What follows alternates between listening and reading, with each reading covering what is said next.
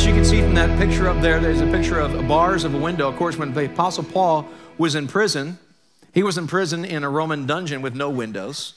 He was behind bars, and he wrote this in about 60 AD. And the Apostle Paul was far from being in perfect conditions. In fact, it was a horrible situation. This is the second imprisonment. The first one was under house arrest. This one was underneath the ground. He was chained, more likely to a Roman guard. And he didn't have all the amenities they have in prison today. No 3 hots and a cot, as people like to affectionately say today. It was a difficult set of circumstances for him to be in. In fact, the Apostle Paul's dream was to go to Rome and speak and share the gospel. He even wrote a tremendous book called Romans in preparation for that. Yet he never really had a chance to go to Rome in the way he would probably have hoped to go. Instead, he's a prisoner. And when you find the Apostle Paul, I'm just going to give a little bit of a summary of last week. When you find the Apostle Paul, he is a prisoner. He's even beginning to wonder if anyone's left that he calls faithful. A lot of the people that said, I'm with you, the Apostle Paul, abandoned him. And so it was not an easy time. In fact, at any moment, his head could be chopped off. One of the privileges that the Apostle Paul had, he was a Roman citizen by buying it. And one of the great things about being a Roman citizen, you can't be crucified, but you can get your head lopped off. So what a deal, huh? So it was not a pretty set of circumstances. In addition to that, he planted churches, and there was heresies. What is a heresy? Heresy is taking the truth that you know and twisting it upside down. There are things that he started a church. Imagine you start a business and someone takes it over and starts using it in a harmful way. Well, he had that going on. A bunch of churches he started were running in the wrong way because people were taking advantage of people. So he had a lot of difficulties. And how many of us today maybe have a situation like that? Maybe you raised some children and now they're running away in the wrong way. You're like, God, what am I supposed to do with these people? Maybe it's a situation with your family that's not going the way you'd want it to go. Maybe a situation with your spouse, or maybe you're suffering from a physical condition, or whatever. And things are not as what you've hoped it to be. In fact, it's far from a storybook. It's more like a horror story. Life is difficult. And the Apostle Paul was going through that. And we mentioned last week the major premise of last week's message. By the way, please go ahead if you want to catch up. I'm not going to re-preach it, but go to cornerstonecheshire.com and you can click on the media and hit last week's sermon. Joy no matter what, week 1. Joy is a choice. My friends, joy is a choice. We mentioned last week as well that happiness is based on happenstance. Happiness is what happens to you. Joy is something you choose. Joy is beyond circumstance. Joy sets beyond that. While happiness is based upon what's going around in the circle of your circumstances, while joy is ahead of you, joy is something else. And so we mentioned that last week, that joy is a choice that you and I have to make. And the Bible says, and also in Philippians 4:4, rejoice in the Lord always, and again I say rejoice. And the Apostle Paul is basically telling us, listen guys, I want you to rejoice.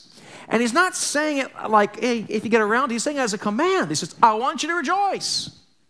It's in the imperative form in the grammar. It's not just, it says rejoice, and again I say rejoice. And here's a guy, and I'm so glad, by the way, the Apostle Paul said, and not just me, because if anyone had any authority to speak about this, it would be the Apostle Paul, who was under great duress. I don't think anyone in this place today has a situation where your friends are being martyred, that you're thrown in prison. I don't think any of us have been beaten with rods and shipwrecked twice, bitten by a snake. I don't think any of us in this place have been stoned with rocks, maybe the other way, but not rocks. Okay, none of us has experienced that and been through all that. And so this gentleman, the Apostle Paul, has authority to speak about this because he's lived through difficult sets of circumstances and he's come on top. And he says joy over 16 times in this little book. So today we continue with it today. He says, rejoice in the Lord always, and again I say rejoice. Today's title is simply this: Christ's attitude will bring you to God's altitude. Christ's attitude will bring you to God's altitude. What is that supposed to mean? Well, we're going to look at it in a few seconds. I'm going to go right ahead and jump a little bit ahead to chapter 2, then we're going to go back and look at it again.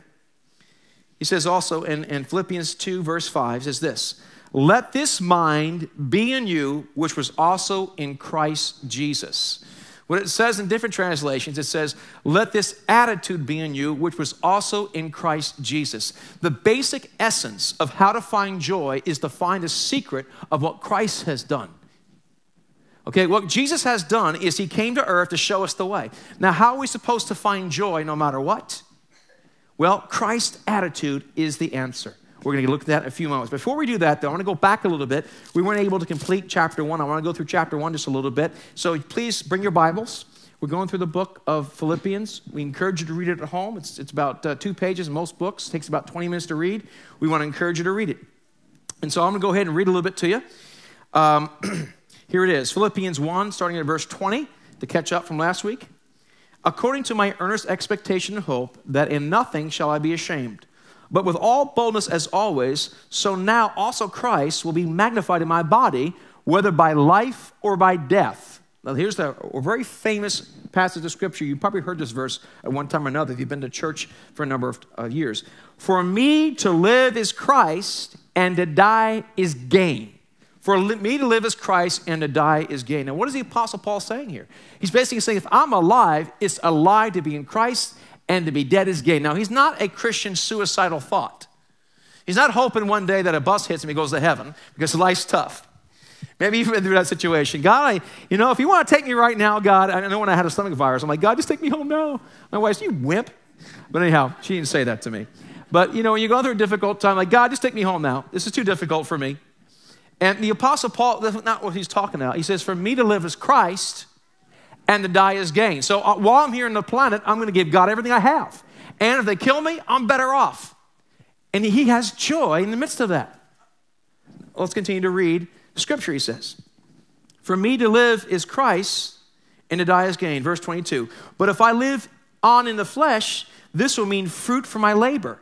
Yet what should I choose? I cannot tell. For I'm hard-pressed between two, having a desire to depart to be with Christ. See, he wants to suffer. No one likes to suffer, folks. Let's face it. To be in a prison cell and to have all these difficulties, no one wants that.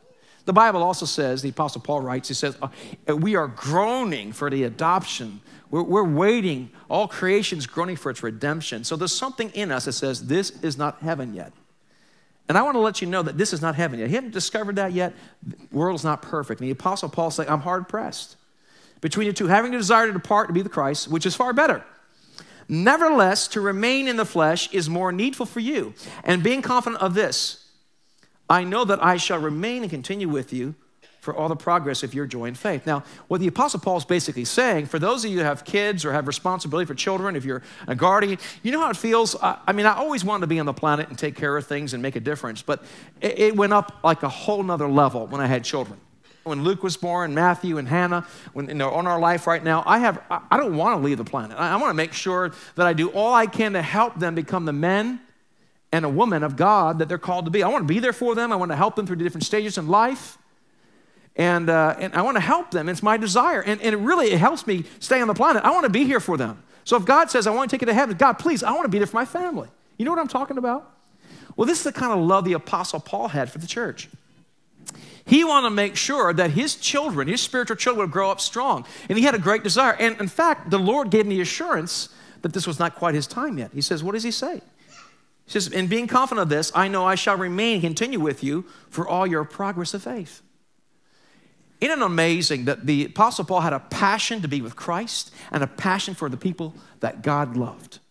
What a way to live. We're not called to live a life of mediocrity. We're not called to live a life of just vain pursuit. We should be living a life of passion because God is a God of passion. And God's plan is exciting, far from boring. People are boring, God's not. God has a plan and a wonderful plan for all of us together. So he goes on and talks about that. And then jump into verse 27. That's what he says.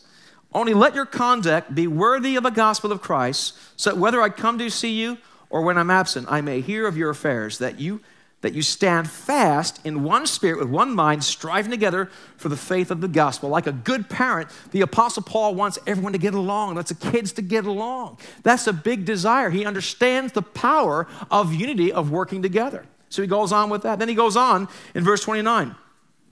For to you it has been granted on behalf of Christ, not only to believe in him, listen to this, but also to suffer for his sake. Having the same conflict you saw in me, and now is in me. So the privilege to suffer for Christ. How many people want to suffer for Christ? Let's sign up right now. I'm going to ask them to bring the clipboards out. Let's all sign up to suffer for Christ. No one wants to suffer for Christ, right? Who wants to suffer? Who wants to go through pain? Who wants to be in a prison cell? Who wants to see family members killed? My friends, this has been going on throughout history. It's going on right now as we speak. There are Ukrainian refugees. There are Iranians are being persecuted. Saeed is being persecuted. We see people in Iran that have fled up to the Kurds up in the northern part of Iran to get away from persecution. We heard what happened to the 21 Coptic Christians. Their heads were beheaded. Who wants to go through that kind of persecution? It's not something you would naturally do, but in the Fox Books on the Martyr, what a great book to read, and also Richard Wormwood, Tortured for Christ, it talks about how these people had joy in the midst of these horrible sets of circumstances. In fact, my wife was looking through the internet, reading about these Coptic Christians in Egypt. And by the way, they were Christians. They were not Egyptian citizens only. They were Christians, and the reason they were killed was not because they were from Egypt. They were killed because they were Christians. And there were Islamists that did it, radical Islamists. Okay? And it's very important we understand that. They said, we're going to go march to Rome next. So it was not some kind of political thing. It was a religious holy war. It's a jihad moment for these radical Islamists. That's what it's for. And make no mistake, these people died not because they were Egyptians. They died because they were Christians, and they refused to deny their faith. And so my wife found this interview. We watched it together. I was going to show it, but it wasn't in a great quality, so I was going to share with you some of the quotes that happened. Bershil Kamel, brother of the two Coptic Christians beheaded by Isa in Libya, called a TV show on February 18th, and said, you can go on the YouTube and see it, by the way. Don't do it right now, though.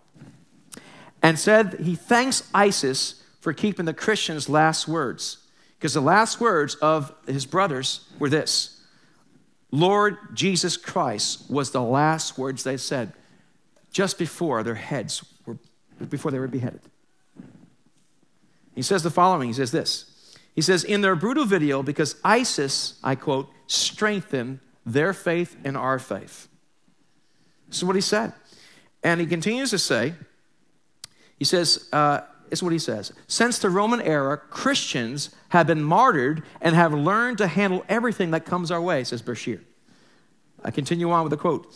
This only makes us stronger in our faith because the Bible told us to love our enemies and bless those who curse us. He says, I am proud of them. Bashir Kamel said the following. He said that of his murdered brothers, he was 25 years old. I'm not quite sure if I'm saying this correctly, so I'm sorry. But Bishori Estefanos and Kamel, the 23-year-old Samuel Estefanos Kamel, they take pride to Christianity, and they are my pride too, he says. What an incredible thing. He says God has blessed them. He says we're privileged to suffer for Christ. They're proud of their brothers. Can you imagine such a thing? In fact, he even says his mother is proud of their sons, and they have a love for these radical Islamists. At the same time, they say there should be political action done against them to stop this, but at the same time, they're doing it in a way of love. So we love these people. We hope they come to Christ. Isn't it amazing? I mean, how can you say, and they don't have that kind of hatred in their lives. They have a love. Now, I think I'm not in a set of circumstances like that, neither are you. And so how will we react in a situation like that? I don't know for sure, but I'll tell you one thing we can do. We can prepare ourselves because, you know, the Bible says those who follow Christ will be persecuted. It's a promise. Isn't that great?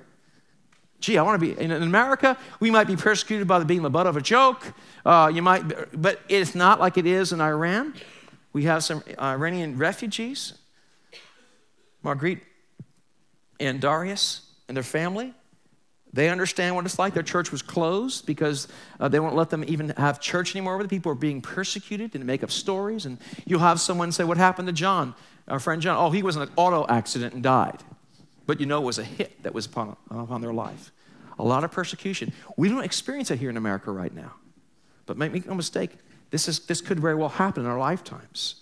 And so what's the secret of this joy? How do you have joy in the midst of difficult circumstances? Maybe none of you are in prison, but perhaps you're in prison in your emotional state. So perhaps you're in prison in your relationship where there's like no hope for your marriage. You're just going through it for the kids, and once they're gone, maybe you go get a divorce, or maybe you know it's wrong to get a divorce, so you're just going to grit and bear it, and your marriage is lousy. Or maybe there's a situation at work that's not going well. Maybe there's a situation with your health, and you feel imprisoned under your circumstances, and you're wondering, how can I find joy?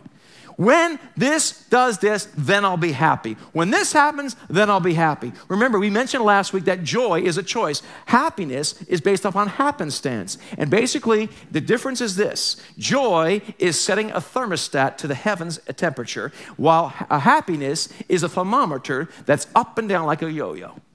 The question is, how do you and I want to live? And I would advise in these moments of peace that we have in our society that we exercise and grow strong in our joy muscles for Christ. Because we don't know what's going to happen. The truth be told, some of you are coming out of a crisis right now. Maybe you came out of a crisis, you lost a job, got a new job. Maybe some of you are in the middle of a crisis right now, and some of you are going to go into a crisis. You might say, that's not very positive. Be more positive. I'm positive that you will have a crisis in your life. Why? Because this is the planet Earth. Things are not perfect yet. So what's the secret of this joy? Well, the Apostle Paul talks about it. What does he say? In Philippians 2, now 1 through 11, we're coming to the secret here. Therefore, if there's any consolation in Christ, if any comfort of love, if any fellowship of the Spirit, if any affection and mercy, fulfill my joy. There he goes, fulfill my joy. How can he fulfill his joy? He has a joy of hope that he's going to see this happen. He says, fulfill it now. This is my hope for you. I'm joyful that you'll reach this, but now make it happen. So in other words, this is something else about joy. Joy takes faith. Let me say it again. Joy takes faith because you're having joy for something that has not happened yet. The Bible says so clearly, without faith, it is impossible to please God. For we must believe he exists, and he is a rewarder for those who diligently seek him. My friends, joy takes faith. Happiness takes circumstances. And sometimes you have to plant your joy ahead of what you're experiencing. And so it says, fulfill my joy, verse 2, being like-minded, having the same love, being of one accord, of one mind. Let nothing be done through selfish ambition or conceit. Does it seem like everything that's done in society is through selfish ambition and conceit? He's saying that nothing be done from that. And by the way, do you know what's a joy killer? Living for yourself is a joy killer. What begins to happen is like an insatiable appetite to do something. I heard this story a number of years ago. I don't know if it's true, but it makes a good illustration. I heard that the Nordic indigenous people, can't call them Eskimos, but the Nordic indigenous people, in order to kill a polar bear, you know what they do? That's just what I heard they did. They get a sharp spear, razor sharp, and they put herring on it, fish, and they freeze it. And so these polar bears will come and smell it and lick it, and they'll begin to lick that spike. And as they lick the spike, it slices their tongues open. The blood begins to freeze right on the stick, and they taste blood, and they keep licking it, and they bleed themselves to death. My friends, living for yourself is like doing that. It does not work. You are not designed to live for yourself and your own happiness, because it's like self-cannibalization. It's not even a word. I just made it up. Self-cannibalization is when you try to make yourself happy, you're eating the very thing you're standing on. It does not work. Living for yourself is temporary. It's a narcissistic way to live. It does not work. The Apostle Paul talks about that right here, and he has the authority to say this. Let nothing be done for selfish ambition and conceit, but in lowliness of mind, let each esteem others better than himself. I've tried to have an argument with somebody when I thought they were higher. I try to give them the benefit of the doubt, try to be nice to someone. Try. Next time you get irritated with somebody, okay, regard them higher than you and take the lowly position and try to have an argument. It's hard to do. Try it. You'll be unsuccessful. It doesn't work. What happens? How dare they? Right? And you start getting that type of thing. You don't listen to somebody else. You're just looking for a way to kind of counterpunch. You're waiting for them to say something. You're going to offend you. I'm ready to go. And we lose the opportunity for peace. So right here in verse 4, let each of you look not only for his own interests, but the interests of others. Let this mind be in you, which, well, here's the key of it all. Here's the key of it all. Let this mind be in you, which is also in Christ Jesus. This is the answer. Basically, if you want to have joy, you must learn to have the mindset that Jesus had. If you have the mindset Jesus has, you'll rise up to God's altitude of living. And that's the way to live. Why? Because you and I are living on a faulty operating system. We've been taught by our flesh. It takes no skill or training to be selfish. Does it? Think about it. I mean, all of us have a PhD in selfishness. Many of us have many dissertations. You don't have to train someone selfishness 101. You don't have to train anyone in that. It comes naturally. And I hear today people are saying, well, I can't help it. It's just my nature. It's natural. You're born with this propensity. And now we're saying celebrate who you are. You're natural. And so I've even heard people say that being a criminal is in your genetics. And so we really can't hold. I've heard this and I've read about this. We really can't hold these people and liable for that because they're born that way. They can't help it. Everything is a condition of genetic code instead of personal responsibility. Well, they're born an alcoholic. They can't help it. They're born that way. They can't help it. And we see that happening from many different types of behavior. It may be true that we may have a propensity. I have a propensity to be angry. I have a propensity to sleep and not get up. I have a propensity to be selfish. Does it mean you give into it? No, we have to go against that narcissistic way of living and move beyond it. And this is what the Apostle Paul is saying. Let this mind be in you. Let this attitude be in, which is also in Christ. Christ's attitude will bring you to God's altitude. We have to set our mind on Christ. And what did Christ do?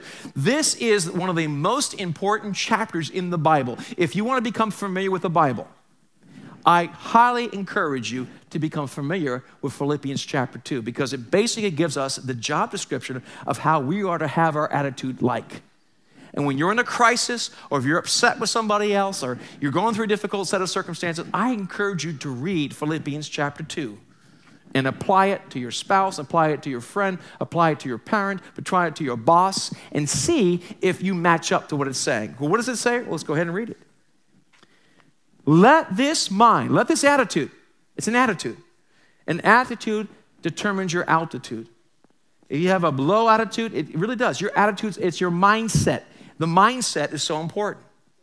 We've been taught by a lot of self-help gurus today. It's all about self, and you have to get yourself happy, and you have to think, and all that is, unfortunately, it's all feeding on yourself, and eventually you become a self-cannibal, and you eat out your own strength. How can you rise above yourself if you're relying on yourself? You can't. It's like pulling yourself up by the bootstraps. I'm gonna pull you can't pull yourself up. And yet, humanism teaches us to pull ourselves up by ourselves. It does not work. We need a source higher than ourselves, and that's God Almighty. So the Bible continues to say here, let this mind be in you, which was in Christ Jesus, who, being in the form of God, did not consider it robbery to be equal with God. What does that mean? This is what it means. Jesus was not just a great prophet. He was not a great teacher. Jesus was and is God. The Bible makes no bones about it.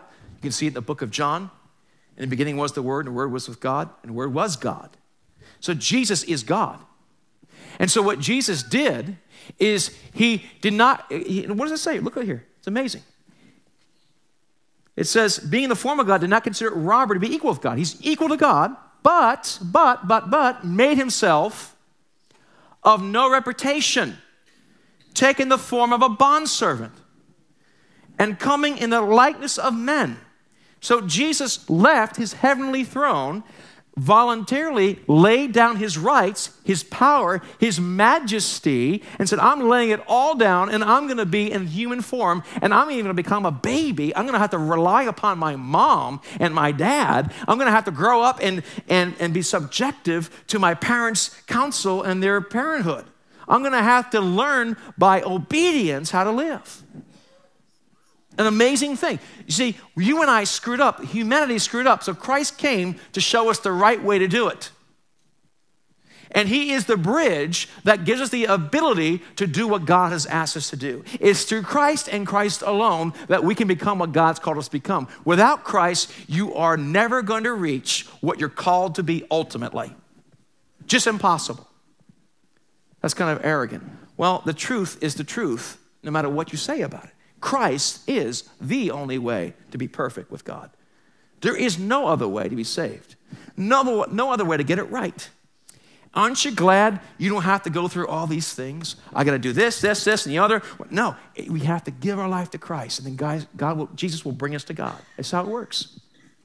So, who being in the form of God did not consider it robbery to be equal with God, but made himself of no reputation, taking the form of a bondservant, a slave, and coming in the likeness of men, and being found in appearance as a man, he humbled himself and became obedient to the point of death, even death on the cross. Therefore, as a result of him going low,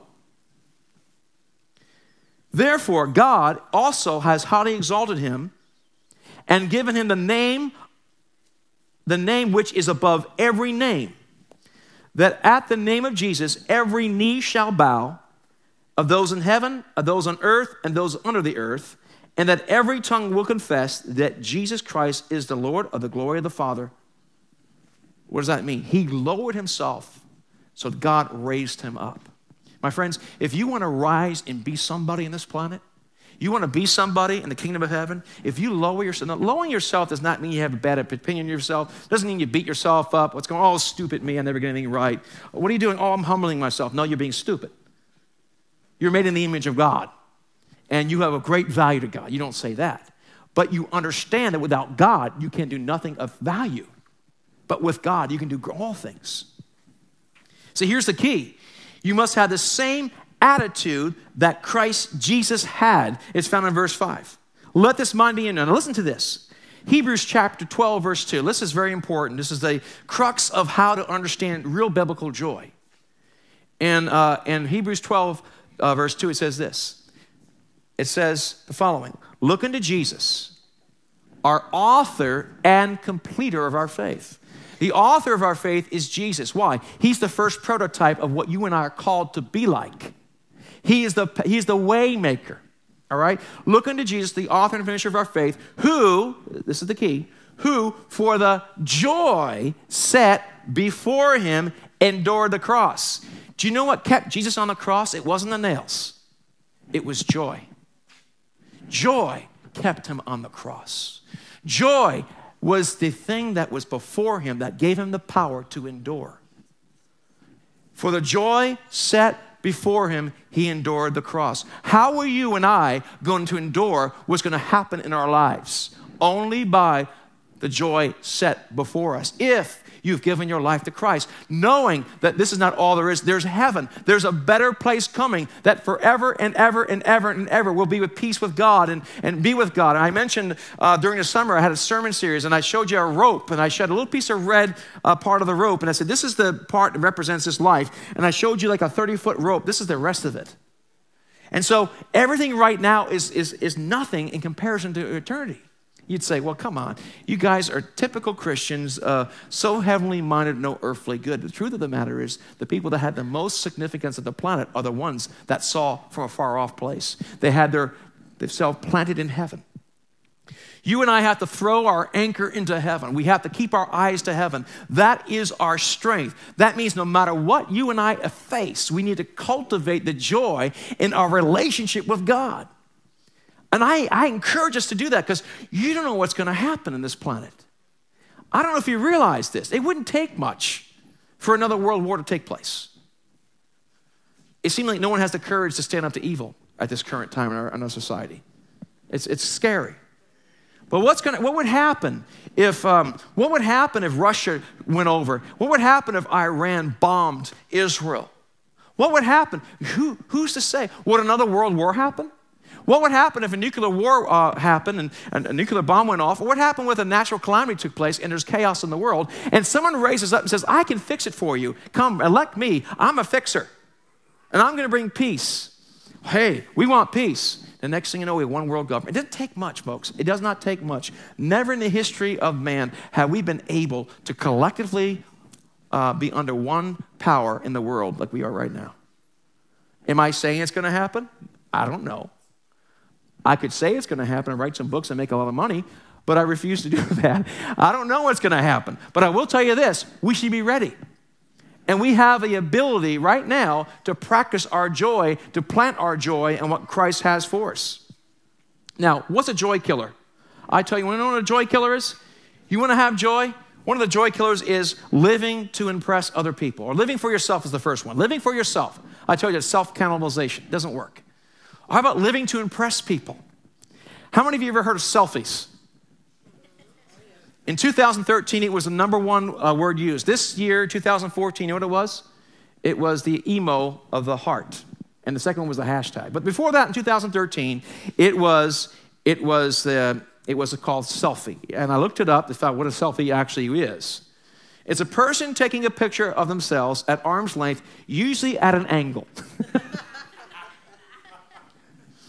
Let me give you a little selfie help here. If you take a selfie, if you're over 40 and you have a little bit of weight on you, do not take one from down here. You got to bring it up high.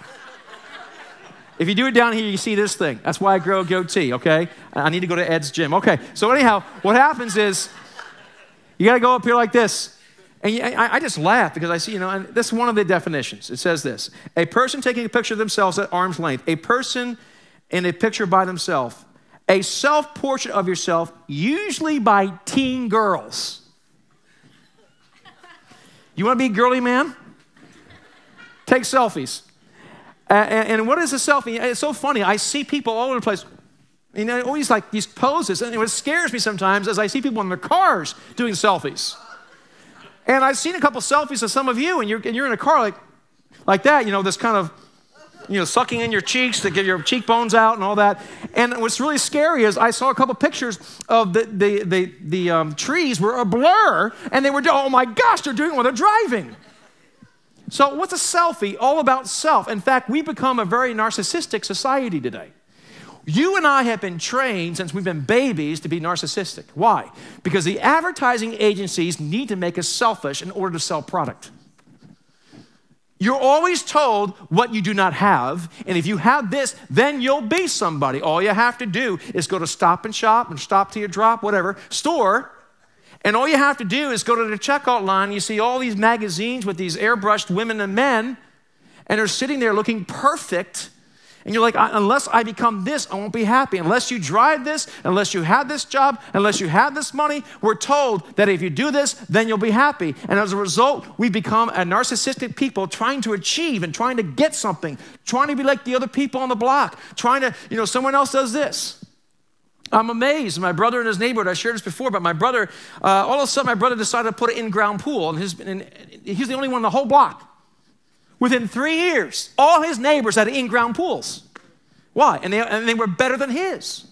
One put a slide. The other guy put a slide and a diving board. It just goes on and on. One guy had a deck. One guy has a double deck. So, we try to outdo each other. It's all about impressing and trying to be somebody. And I got to be somebody.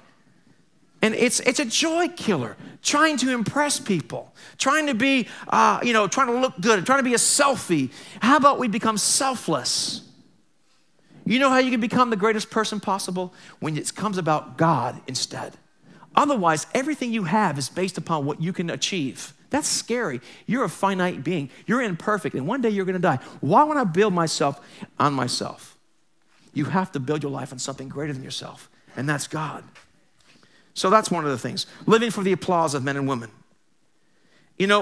Having it your way. Having it your way.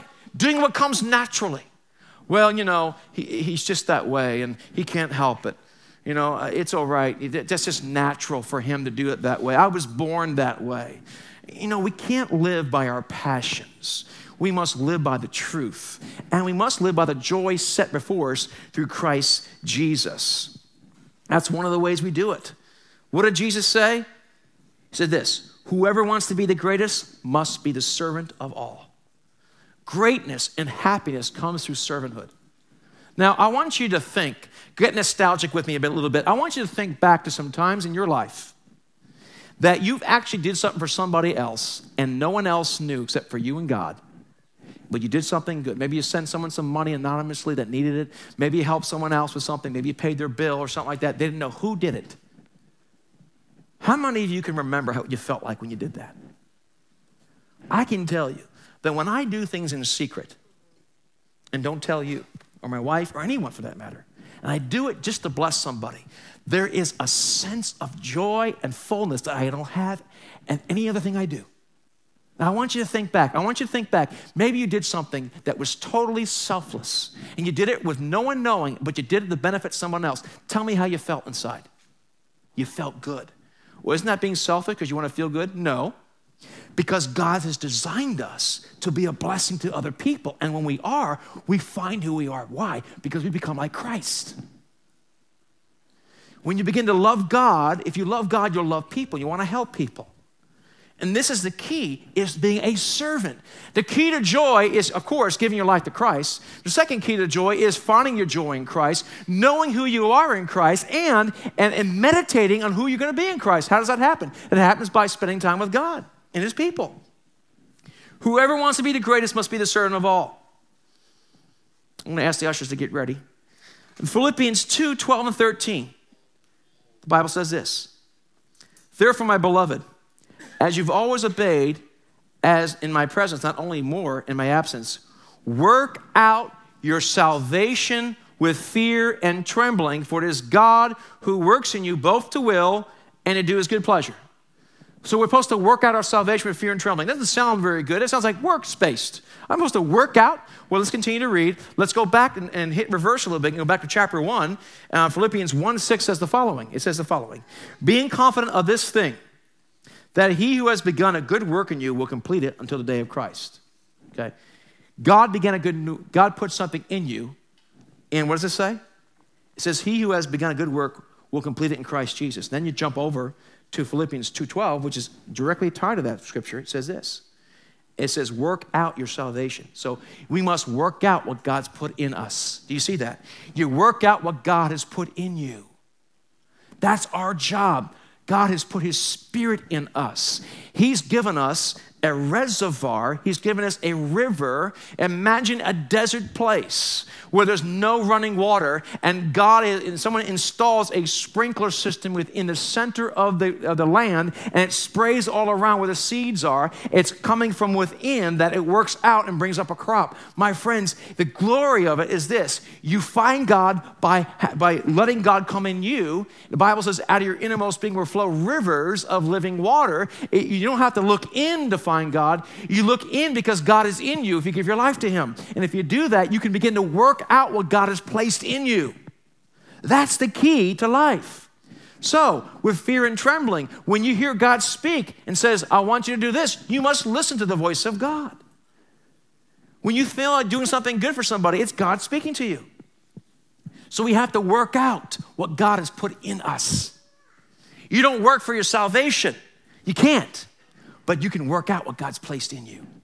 And that gives us more joy because we're designed to be that way. And when we fulfill the design that God has made us, it brings joy. Why? Because everything begins to reverberate. Aha, this is what I've been created to do, to love God and love other people.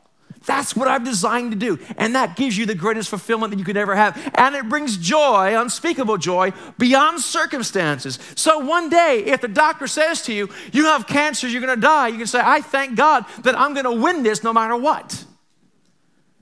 That if you lose your job, though I might have lost my job, I know that in Christ I'm overcomer. I know that one day I'll be with him forever and ever. And that gives me joy. This is temporary. There may be tears at night, but joy comes in the morning because my destiny is not where I am. It's where I'm going in Christ.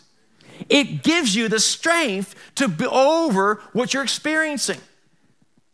My friends, if we don't get a hold of this, because difficult times will come in our lives, you're not going to be ready. Why not be ready now? Why not change ourselves now by letting God change us from the inside out? We must work out what comes in. What does Paul say?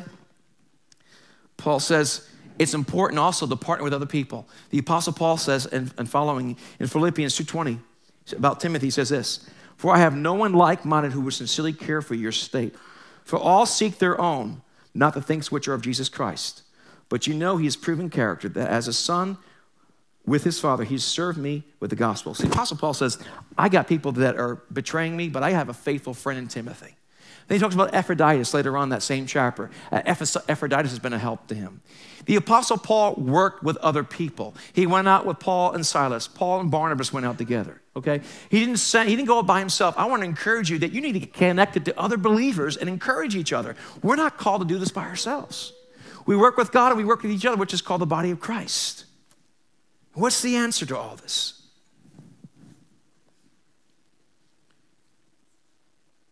Well, Bible says in 1 Peter 5:6, therefore, humble yourselves under the mighty hand of God. He will exalt you. Ask him to make his way up as well. I want to conclude our time here before we have communion together. It's the following. I told you the story about the ISIS Coptic Christians.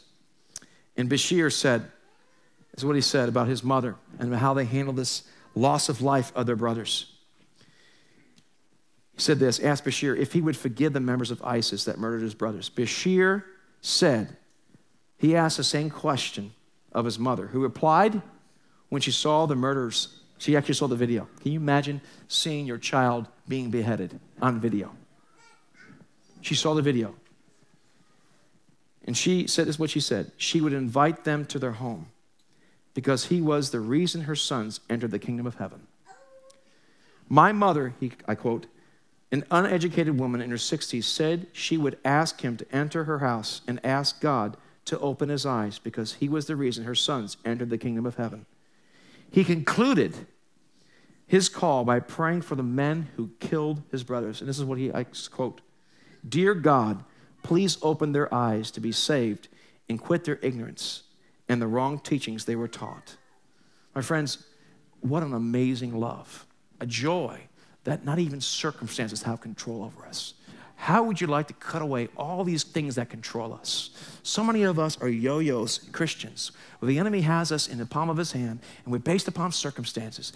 You want to get that string off the enemy's finger? Put it on God's hand. Get that string off. I'm not going to base it on this earth. I'm going to place my anchor on Jesus Christ and who I am in Christ. My friend, that guarantees you a joy that's beyond circumstances. My friends, we need to cultivate this joy because this is what real joy is.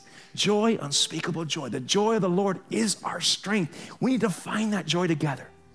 But that joy can only happen through forgiveness. I'm going to ask you to pass out the elements, please. Can you imagine forgiving someone that killed your child? I can't imagine it. I pray to God I never have to face a scenario like that where I'm tested. I really do. God, please. But imagine this mother being able to say, I forgive this person for doing this. Isn't that amazing? Has anyone killed your loved ones? Maybe some of you are holding bitterness against a spouse, an ex-spouse, your children, your mother, your father, perhaps someone at work, someone in the past 30 years ago, you haven't spoken to someone. Has anyone chopped off the head of your loved ones? Has anyone killed? No. Listen, unless we forgive, God won't forgive us. I'm just quoting what it says in the Bible. Jesus said right after the Lord's Prayer, he tells us to pray this way, God, forgive me like I forgive others. And then he says, 2 verses later in Matthew, if you do not forgive your brother from your heart, God will not forgive you. Forgiveness is essential for joy because forgiveness is the key, one of the keys to joy. The issue is this. Some of you are thinking, I can't do all that. Well, neither can I. I'm just glad to tell you today, we don't have to do all these things. What we have to do is surrender and say, God, I give my life to you through Jesus Christ. That's the answer. And so I don't know where you are today. You may be coming to church. You may know about the Bible. You may have grown up in a Christian school. I don't know. But have you ever surrendered your life to Christ and say, God, it's not about me anymore. It's about you. I give my life to you today. I am no longer the boss. I hand you the keys. You're the boss of my life. I'm not going to do it my way. I'm going to do it your way because you know best, and I trust you. Have you ever done that in your life? Maybe you've done it in the past and you took control again, or maybe you've never given your life to Jesus Christ. Truth of the matter is you can never be good enough, neither can I. It's a vain pursuit. You can never be good enough, but Christ is good enough for us. We have to receive what he's done for us. He gives us what we cannot do ourselves. He's paid a $1 trillion debt that you and I can never pay. And all we have to do is say, I receive what you've done for me. And so I'm going to ask you to bow your heads out of reverence for other people. I'm going to pray a prayer. And if you pray this prayer with your heart, I believe you'll begin a new day with the Lord. Real simple. Lord Jesus, I thank you. You can pray quietly, just repeat it in your own words when you hear me pray. Lord Jesus, I thank you for dying on the cross for me. I thank you that you have paid the price of all of my sins, both past and present, that I can come to you. And because of what you've done for me, I can have access to you and God. I ask you to forgive me of all of my sins, both known and unknown. And I choose this day to turn away from what I know is wrong. Fill me with your strength that I could walk the path that you have before me in Jesus' name.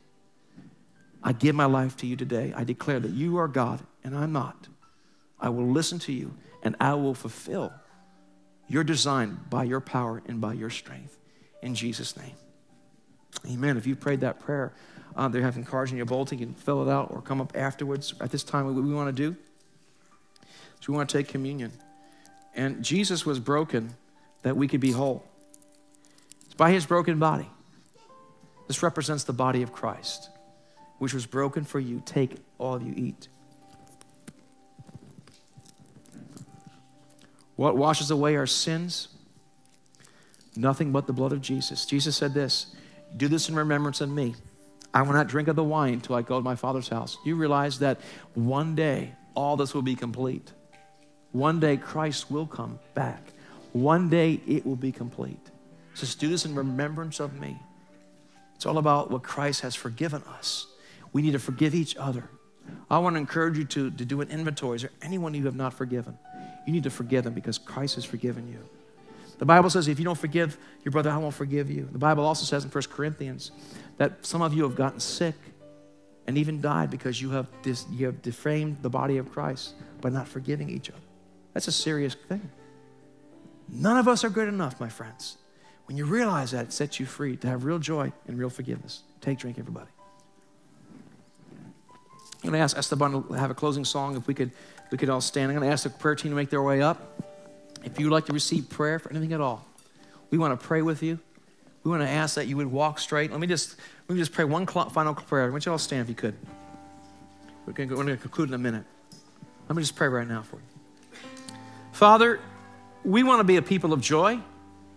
We want to have that unspeakable joy. And so, Father, we together, collectively, whether we're watching by video or here right now, we say we want to have your joy.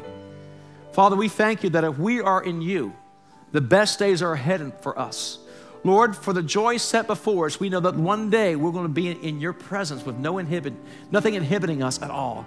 And we thank you for that promise in Christ Jesus. But Lord, in the meantime, we pray that we would use that joy to propel us to be the men and women you've called us to become. I ask, God, that you would give us a joy beyond ourselves as we serve you, as we serve each other, and as we serve your purposes here on the planet. I pray, God, for passion for you and passion for your work in Jesus' name. I ask for your joy to overcome us in every set of circumstances.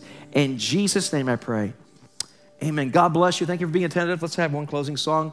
And prayer team, please make your way up. At 1:45, we have 101 Church if you want to go. God bless you. Your love never fails and never gives up, never runs out on me. Your love never fails and never gives up, never runs out on me. Your love never fails, it never gives up, it never runs out.